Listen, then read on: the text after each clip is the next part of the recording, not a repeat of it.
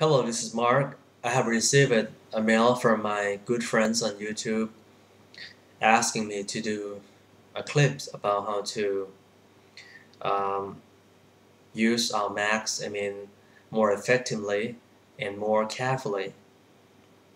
He asked my opinion about how to, be fully functional for the full gear of accessory to protect our Mac.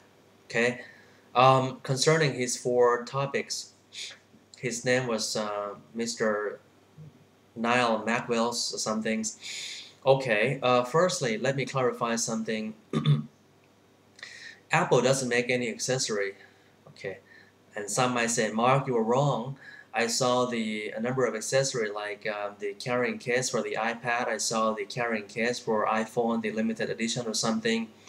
But to be perfectly honest, from my experience, these accessories that were made by Apple, I think they're meant to be produced or to be kept just for a collection pieces reason for some reason because there are a wider selection from any of those non-Apple or third-party company like Incase or Belkin or Capdesk or a number of companies. Okay, so let me have a close. Okay, in order to, I have asked a number of, I got friends as Apple engineers, and we had sometimes we had a meetings and then we discuss about good accessory that we should put in the Macs or something. I think the best accessory that customers for Mac should be going to buy supposed to be the Apple Care Protection Plan extended warranty. Because, for instance, I bought a films, protective films from Power Support, very expensive anti-glare films, and I put that films on my screens. Okay, I bought a MacBook Pro 15-inch, and after 6 months, I found dead pixel line on the screen. Okay, and they have to change the whole panels. Okay, so I have to lose my films also because they won't give me back another piece of Power Support's anti-glare films on the screen. Just a brief example. So the thing is, but you don't have to be hurt because, for I know, Mr. Macwell, you are a college student, right? So probably you don't have to buy the Apple Care Protection Plan today. You have 1 year to gather your monies and go to the Apple stores and reconsider to buy the Apple Care. The Apple Care Protection Plan will prolong from 1 year of warranty up to 3 years. Okay, and secondly, I think it depends on your lifestyle, depending on your lifestyle, because like for instance, you always drink something all the time when you're working, so you might consider buying the silicone cover for the keyboard because you might accidentally pour any liquid onto your main boards. So, because any physically caused damages or liquid will not be covered by the existing warranty. Even though you bought the Apple Care Protection Plan, it will not be covered. So you might want to buy the keyboard cover if you already drink something, okay? Or if you just bought the MacBook 13-inch, but you really don't like the way the glossy screen looks, you might want to get the anti-glare screen, but the Apple doesn't provide options in order to change the screens from 13-inch regular glosses to anti-glare. You might consider buying the anti-glare films from Power Supports or other brands and put on your from Elecom or something to put on your screen. So that's fine. If you because there are two different types of Mac user. If you want to do things for graphics or playing games or watching video or something, you might need a glossy one because it's more crisp or more vivid and okay. It's brighter. It gives you more dimensions to see the things. The things look real.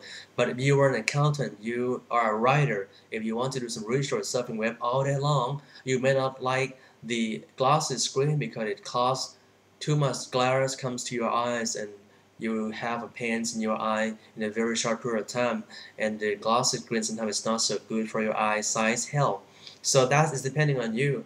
Okay, but I would suggest firstly, well, keyboard cover is fine, but you may have to think about the anti-glare films for the screen. But I think a must buy is the Apple Care Protection Plan. And lastly, you might want to buy the carrying hard cases, like the one from Incase or the one from Spec See-Through or something. They are good, but they cost more weight. Okay, they weigh roughly 0.2 kilograms.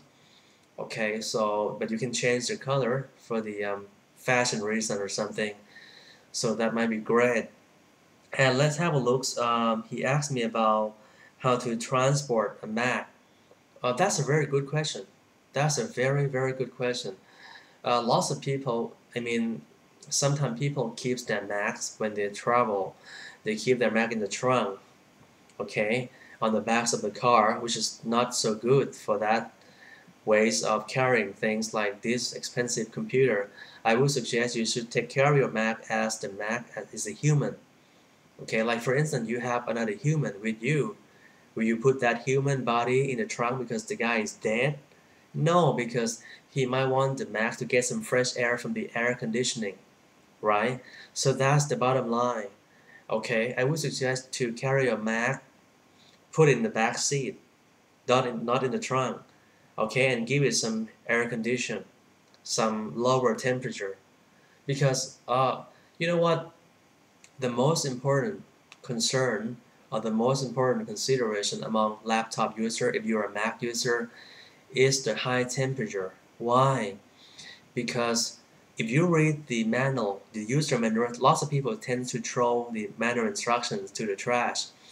But if you read it truly, you will see the Apple have written one specific rule.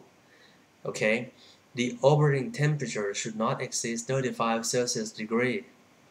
So you should not leave your Mac in your car that has been parked under direct sunlight during summertime, because the battery life will be shortened permanently, not just temporarily but permanently. Like for instance, the capacity of the lithium polymer of the MacBook wise, it might last from the factory up to 10 hours on a single charge, but you've been leaving it in your probably in your cars or in your whatever, in anywhere, in your gyms or anywhere is very hot for a very long period of times, several times, you might get probably 3 to 4 hours left in the future, because it will lose, the cell of the battery will start to die.